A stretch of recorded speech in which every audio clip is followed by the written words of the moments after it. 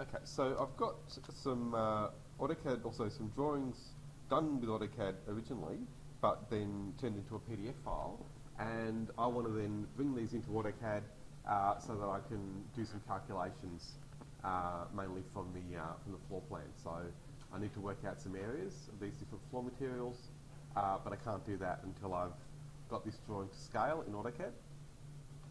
So I'm going to switch over to AutoCAD now, and from the welcome screen, just start a new drawing by clicking on the button there to start drawing. And it doesn't hurt to double check that it's the metric template just by clicking on the scale button there. You can see these are all metric scales. So if you have scales that look like this, from 1 to 1 down to 1 to 100, they're metric. And so, it's a metric template. And I can start working. And so I'm going to go to the Insert tab and then click the Attach button.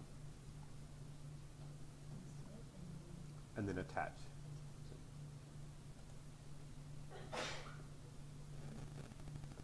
And then at the bottom of the dialog box that comes up, I'm going to change the file types there to PDF.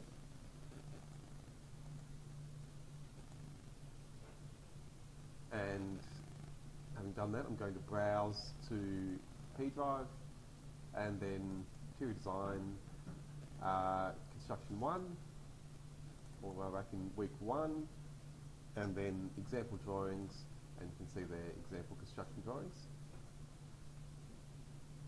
So I'll choose Open, and this is a document that has multiple pages.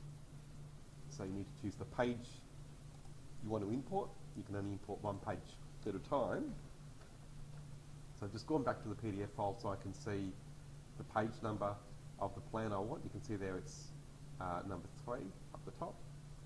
So switching back to AutoCAD, choose page 3 there, and I'm also going to put in a scale. So I know through experience that this will come in very small if I don't put in a scale factor. So I'm going to change the scale there to 1000 just to make it a manageable size, and I'm going to leave everything unticked. So insertion point, rotation, scale, all unticked, and I'll click OK. I can't see it yet, but I'm going to well, you can either double click with the wheel or right click and then choose zoom, and then right click again and then choose zoom extends. Okay, so it's zoomed to the extent, in other words, to the drawing I've imported, and so I'm going to zoom in, just have a look at it and see if we can find some references or some sort of handle that we can use to get a hold of the size. And we've got quite a few different options there. We've got the dimensions, so you can see there that's a measurement, and so that's going to work. But another option is to see if you can find a scale bar.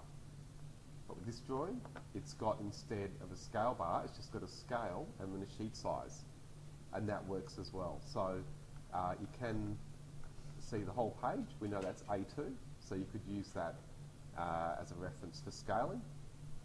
But in this case, because we've got a dimension, that's going to work really well, so I'll use that. So you're essentially looking for anything that's going to give you accurate measurements. And in this case, again, the dimension is giving us that, and so I've zoomed so I can see that dimension and see both ends that it's measuring. And I'm going to go to Utilities and then to click the Measure button,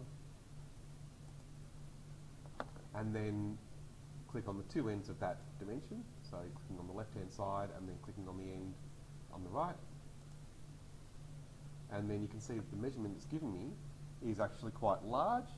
It's 87169 millimeters, but we know it should be 4358 millimeters. Now, because this was done in AutoCAD, if you do the maths in your head, you'll see that's actually 50 times, or multiple of 50 times that measurement. And I'll just work that out for you. So I can just go CAL, enter, 4358 asterisk is multiply, and then 50, enter, and you can see then the number it's giving me 217,900, and actually sorry, I was way off. So it's not in an increment. It's something else. So sometimes you will see that it does come in scaled the way it should be, and that's the number it should be, but in this case it's not. So what I'm going to show you now is how we can turn it into the right number. So again, we need that measurement, and it doesn't hurt just to do that measurement again, just to make sure. So I'll click on the measure button and just do it slightly differently. I'm just going to click on the bottom end of that dimension, and then go across to the top end. So I'm still clicking on the two ends of those lines, but I've actually done a diagonal measurement there. I just want to show you, if I click on the little up arrow there and look at the command history, it's going to give me both the distance, the diagonal distance, which is 87310, but also the delta x. So that's the distance across, and you can see that's 87169, and that's the same as the measurement up there. So it's good to know that you've got delta x and delta y as separate measurements. So we need to remember that number, 87169. And a good way of remembering that is to let the computer do it. So I'm going to select the number there, and I'm going to right click, and then just choose copy. So that's copied to the clipboard. Saves me memorising it. And so now I'm going to use scale on the modifier panel. You've got the scale tool. So I'm just going to click scale. And then I'm going to select the PDF just by clicking on the border there. And then enter. Does it have to be a PDF? No, you can use any. Yep, bitmap files work as well. The quality won't be as good, but you can still scale them the same way. Yep. So I've selected it. It's still asking me to select objects, so I'm going to press enter to finish selecting. Now it's asking me for a base point. Remember, I inserted with 0, 0 as my base point, so I'm going to type 0, 0, so 0, 0, enter, and use that as my base point again. And now it's the scale factor. So this is the really useful part, and so it's a simple formula to remember. It's the size you want it to be divided by the size it is. Okay, so think about it, the size we want it to be, that's the measurement that we can see there. It tells us it's 4358, well that's what it should be, so that's the size we want it to be. So 4358 is the first measurement. So I'll type that in.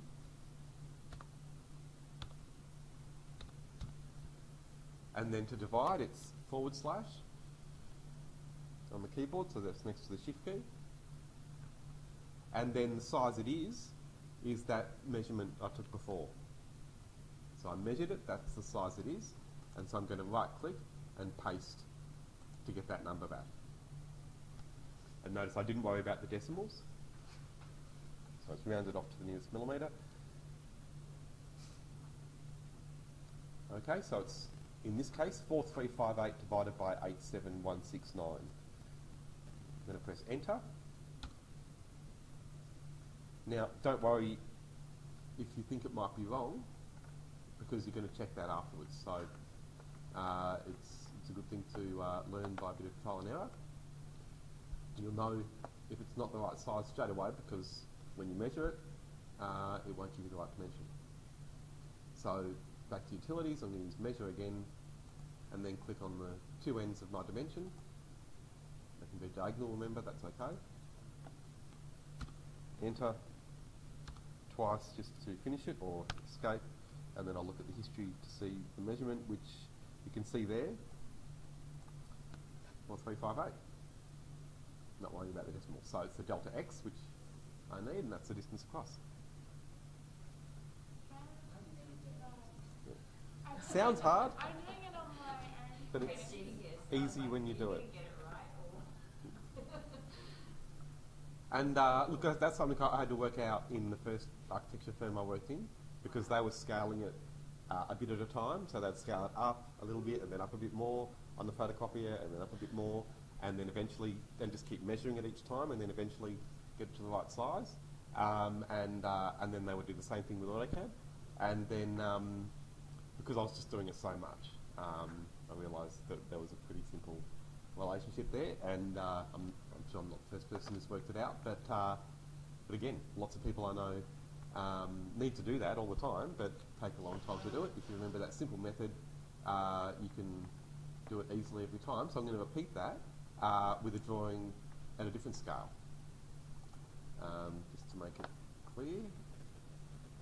So scrolling through here, and if you read off, sorry, let's go back. So if you read off this drawing here, on the references, you'll see that the bathroom, which you can see in the plan there, has a detail plan, which you'll be able to use to get your areas more accurately for the tiles. So it is drawing number 15 from memory. Yep, this one here. So that's actually page 13. You can see there it's pretty sure it's WD 15. Oh no, that's 13. Sorry, I'm on the wrong drawing. So that's the laundry. I'm sure it was 15. Or maybe I'm thinking of the no. Sorry, I'm thinking of the elevations. So it is 13. Sorry, this one here. And so again, the important thing there is we know the page number. In PDF file is 13 up the top there.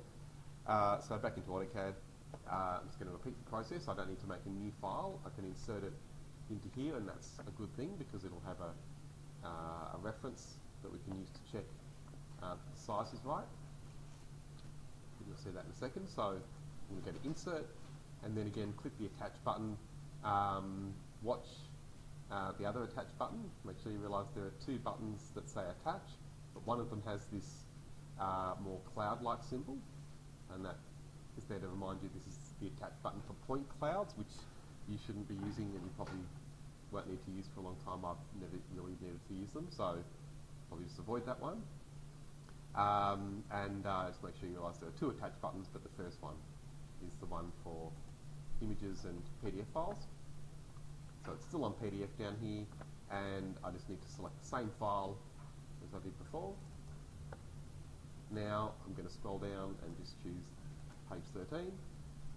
Again, I'm going to put in the same scale factor, 1000. If you're wondering where I get that number from, it's arbitrary. So I've just pulled that out of my head. It's probably a little bit too big, but it's better to be too big than too small. If you're wondering, it's actually going to be more accurate if we're scaling down rather than scaling up. So again, too big is actually okay. And so I'm going to, this time though, tick the specified screen for insertion point before I click OK. Because if I leave this on 0, 0, it's going to go over the top of the line I've just done.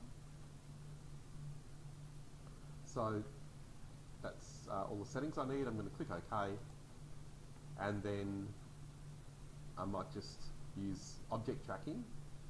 So by moving the cursor over the endpoint on the corner there, the tracking line will come up, and I can click a point to the right of the plan. That's probably a little bit fussy though. It doesn't matter if you do that roughly, just putting the point somewhere to the right there. And again, you can see it's, like I was saying, too big. But that's okay, because we're going to scale it down, and again, that's actually more accurate. So again, now I need to find a dimension. A lot of these have check on site, which means that the measurement needs to be, or COS, sorry. So that means, again, check on site. So they should still be accurate, but I'm going to try and find one that doesn't have check on site because that's a better bet. So here we go, we've got the 900 there, which should be perfectly accurate. So I'm going to go back to the Home tab and repeat the process. I'm going to go to Measure, and then just pick a point on the line there, either the end or the midpoint, and then I'm going to pick another point on the line on the other end of that dimension. Again, not worrying if it's diagonal, as long as I've picked on the two lines, and then I can see the delta y this time is 45003. So I'll press enter and then escape to get out of the measure tool, and now clicking on the arrow to bring up the history, I can find delta y and just select all of those numbers before the decimal point, right click and then copy, take the history away, and then maybe zoom out to see the whole drawing again. Click on the scale tool, click on the edge of the image to select the drawing, and then press enter. This time, to give the base point, I'm going to zoom in and find the corner and click on that corner so it's scaling from the corner of this image or this drawing. And now it's going to ask for the scale factor, which is where again I need to remember that formula, which is again the size we want it to be. That's easy to remember. This time it was a round number, 900, / or divided by the size it is. So again, I can right click and choose paste to bring that up, and now enter, and it's scaled hopefully exactly right. Well, I can tell visually that it is right, and the way I can tell is because it's 2/5 the size of this sheet. So this is something you can learn with experience. A 1 to 50 drawing is, well, so a better way of saying it is a 1 to 20 drawing is 2/5 the size of 1 to 50, or 20 over 50. And hopefully you can tell visually that is 2/5 of this sheet. Right, so 1 to 100 would be double the size again. Another way of checking though is to again do what I did before and measure now this dimension. So I'm going to just click on the line at either end, and there we are. So delta y, you can see there, 900. So that means I can measure anything off either of these drawings and the measurements will be right. I can draw over the top of them and draw in my own design and trace off any part of it that I want, and again the size will be right. And so finally, as a last double check, you can see this drawing here is the same bathroom we're looking at there, and visually you can tell clearly they're the same size. This one just has a bit more detail, so it might look a little bit bigger, but when you look closely you'll see they actually are the same size. Okay, so really important thing that you need to be able to do for all of your work really, but particularly here with this assignment, to measure those areas, you need to first have those drawings in AutoCAD at scale. So I'll give you a bit of time to do that, and then we can have a look at measuring the areas, which, like I said, is easier actually than what we've just done.